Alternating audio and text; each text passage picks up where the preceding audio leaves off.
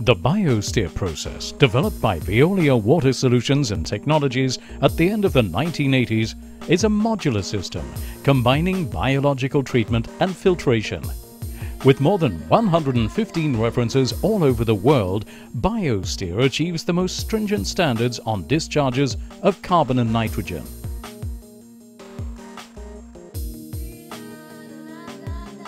Every cell includes an internal water distribution system, a coarse bubble aeration grid,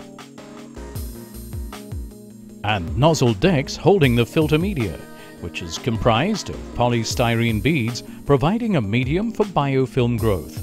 The size of the beads is chosen based on the specific process application.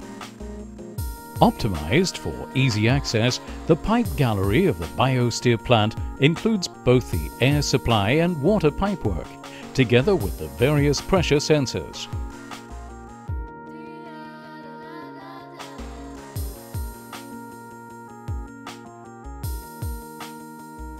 An inlet feed channel equipped with overflow weirs ensures equal distribution of the water among the cells in filtration.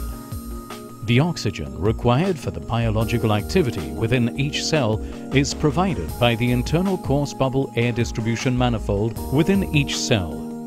The co-current air and water upflow through the biostyrene media facilitates the dissolution of the oxygen in the water. The treated water is then collected above the cells in a common effluent outlet channel connecting all the filter cells before being discharged over an outlet weir. Periodically, cells are backwashed by gravity to remove the solids captured by filtration as well as the excess biomass. The backwash water generated is collected in a common header before being discharged into the dirty water storage tank and then towards the backwash water treatment unit.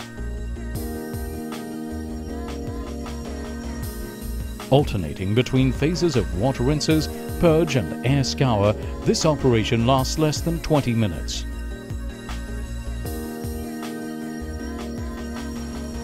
Biosteer is completely automated. With Veolink, our service offer, the system is easy to operate. With its modular design, Biosteer is well suited for any size of wastewater plant handling wide ranges of loads and flows. Biosteer, the most advanced biofiltration process, is thus the ideal solution for compact wastewater plants designed for the removal of carbon and nitrogenous pollutants.